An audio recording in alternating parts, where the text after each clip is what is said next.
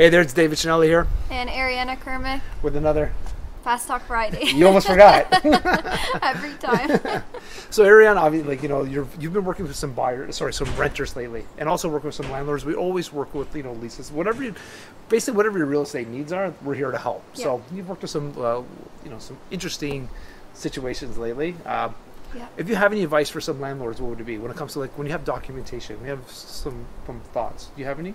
Yeah, do you definitely want to do your reference check? So if a couple references are provided, you want to call those people, get as much info as you can.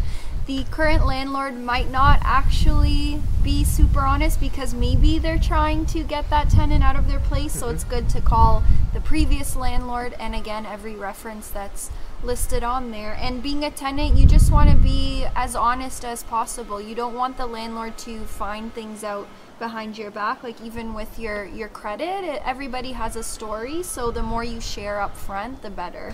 Yeah, we were saying too, so one of the red flags we found is sometimes if your current address is different from your license, you saw that come up, right? Yeah, a couple times now, yeah. So it kind of gives a little red flag. The other thing is because you have references, call the references. You ran into one the other day too, you called and they're like, it definitely was not the person's landlord, was it? No. No.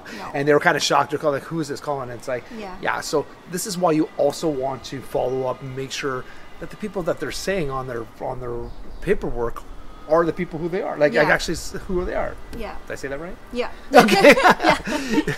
Yeah, because you don't want to start off a relationship where you're lying right off the bat and then trying to figure that out. You don't want to be caught with your pants down. Sorry, especially today, especially in today's market with COVID, it's really hard if you have a tenant who's not paying, getting them out. Yeah. So you got to be really careful.